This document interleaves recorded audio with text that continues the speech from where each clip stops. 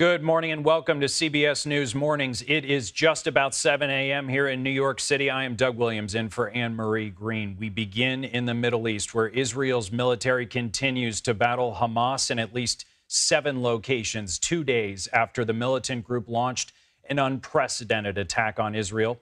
Israeli officials confirmed at least 700 of its citizens were killed.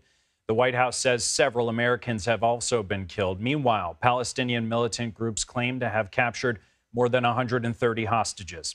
This is how everything unfolded Saturday at about 6:30 a.m. local time. Hamas launched a barrage of rockets into Israel, hitting several cities. Hamas claims it fired 5,000 rockets, while Israel's military said 2,500 rockets had been fired. A little more than an hour later, Israel's military said Palestinian gunmen had crossed into Israel. Most of the fighters entered through a security barrier separating Gaza and Israel. At 9:45 a.m., explosions were heard in Gaza, a strip of land home to some 2.3 million Palestinians. 15 minutes later, Israel's military said its air force was carrying out attacks there, and officials say nearly 500 people have been killed. By Saturday afternoon, Israel's military said its troops were working to clear communities that had been overrun by gunmen. Our Naomi Ruchim has more on this unfolding conflict. The night sky over Gaza glowed orange as Israel launched more airstrikes overnight. Palestinians ran for cover after an earlier attack. Bulldozers cleared some of the rubble in Gaza. Israeli soldiers converged on the south, where Hamas says it took dozens of hostages. Frustrated family members of the missing are gathering at a center in Tel Aviv. We don't know what's going on. No one's talking to us. We can't get in contact with anyone. The U.S. is sending a carrier strike group to the region in support of Israel, which includes the Navy aircraft carrier USS Gerald R. Ford. The only things we've said to Israel are that we're here, we've got your back. We want to make sure that you have the support that you need. The permanent observer of Palestine to the United Nations called for an end to Israeli occupation. It is time for an immediate end to the violence and the bloodshed. Israel is already mourning its victims, including an Israeli policeman. Naomi Ruchim, CBS News. And for the latest on the ground in Tel Aviv, let's bring in CBS News reporter Haley Ott. Haley, what's the latest? Where is the fighting taking place, and what are you seeing at this hour? Good morning. This morning, there was still fighting being reported in the south near Gaza. We're hearing reports that maybe that area has been taken back under Israeli army control, though there is some sporadic fighting. We are working to confirm those reports. Around 100,000 Army reservists have been called up for service. We went to an Army base near Tel Aviv where some of those people are showing up to report for duty. There were hundreds of cars left down the road in front of that center, people who had come to report for duty, to report for their call. We spoke to some of those soldiers. They were shocked and sad by what had happened over on Saturday. They couldn't believe that anything like that could happen, but they said that they were willing to do whatever it took for Israel to defend their country, though they hoped that this would be Israel's last war. Everyone we spoke to said that they did want peace. A ground invasion is expected, though we don't know any details of that, what it might be, when it might come. There are obviously hostages. We've heard reports of those hostages taken into Gaza. So in any calculations for what comes next by the Israeli army, the safety and security of those hostages will be paramount. Haley, in terms of the hostages, the impact on civilians is part of what makes this situation so catastrophic. Are the majority of those hostages indeed civilians?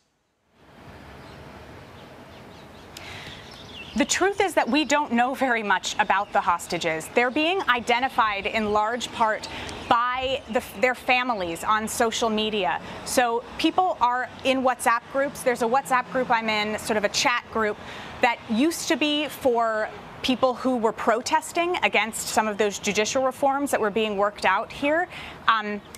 That group has changed completely to only being accounts of people who are missing loved ones and asking for any information and offering to speak to whomever they can. So information is few and far between. There are centers that are being set up for the families of the missing. Dozens of people we saw at one of those centers. We spoke to two sisters. Their father had been taken hostage out of his home. The way that they knew that was because their mother was also in the house, and she had been left there. They were very upset. Everyone was very upset. But one notable thing, too, is both at the Army base that we visited this morning and at that center for the families of the missing, there were many volunteers who had showed up with food, with water, to do whatever they could to help their community at this time. Beyond terrified and beyond being fearful for their lives, generally speaking, what has the reaction been that you've gotten from Israelis that you've spoken to? People that I've spoken to never anticipated this happening. They had a lot of confidence in their army and their intelligence service, and they were very surprised that something like this could have occurred in the first place. Young people said they'd never experienced anything like this in their lives. I've spoken to some older people who said they've lived here for a long time. They're used to rockets overhead. They're used to the sound of booms. That's Iron Dome, Israel's defense system, intercepting those rockets. They're used to violence, to conflicts, but this is something new. This is something worse than they've ever experienced before. Some have compared it to their 9/11. The streets of Tel Aviv were really empty today. People were working from home, were staying from home, or were out volunteering or reporting for duty. So that's really being felt here on the streets. And last one for you, Haley. We only have about 30 seconds left. Was there warning for this attack? We keep hearing that nobody saw this coming, especially this level of attack. Was this an intelligence failure? That's the big question. That's the big question that everyone is asking, and all the officials are being asked. And when we've asked, we've been told that that is an important question. There will be a review. But for the moment, the concern is the safety of Israel, the defense of the country, and the military operations that are undergoing. Haley Ott live for us in Tel Aviv. Haley, thank you. Please stay safe for us there. In the wake of the continuing violence in Israel, law enforcement officials are stepping up security in Jewish and Muslim communities here in the U.S. Cristian Benavides has more on the American reaction to the violence we're seeing. Families lucky enough to escape the escalating conflict unfolding in Israel landed in California after catching a last-minute flight out of Tel Aviv. My heart is there. All my family, everybody's there.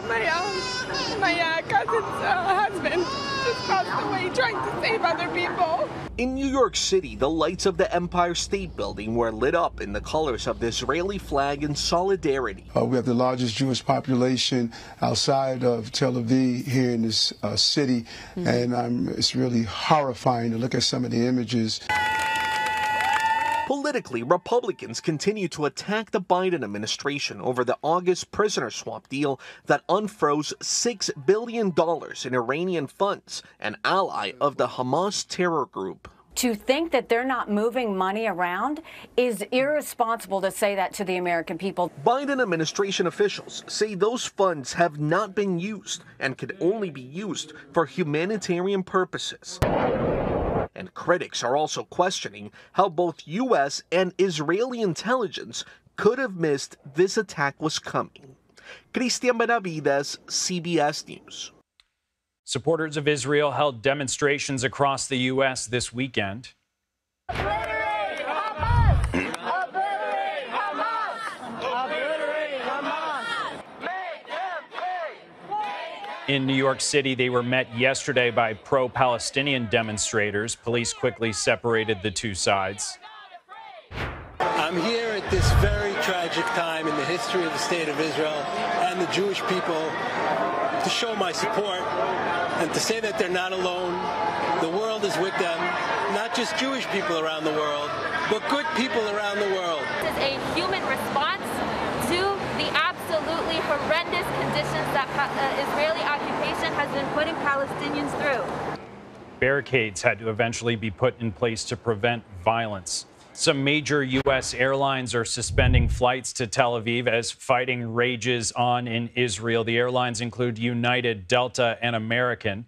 They normally run direct services to Tel Aviv from major cities like New York and Miami. United said it was suspending services, quote, until conditions allow them to resume, end quote.